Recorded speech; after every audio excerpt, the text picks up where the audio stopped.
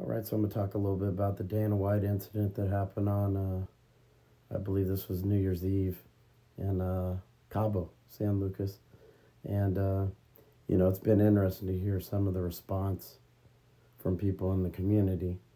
But the one thing I'm wondering is, UFC's kind of more corporate now that it's under WME and Endeavor.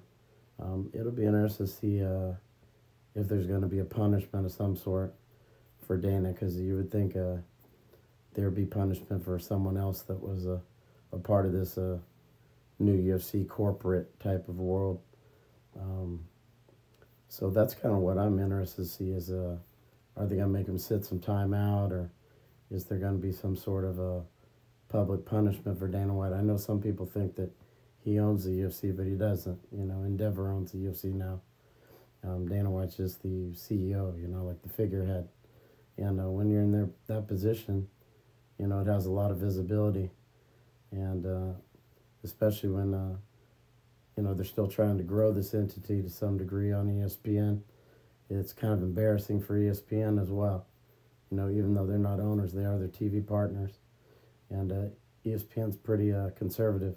So that's the thing that's going to be interesting for me. Obviously, what he did was wrong, and I think pretty much has been the consensus in the community. But what I'm more interested in is see what, if anything, is going to happen to him, because people can have their opinions on what happened, but it's more interesting to see what kind of measures are taken against him, if any.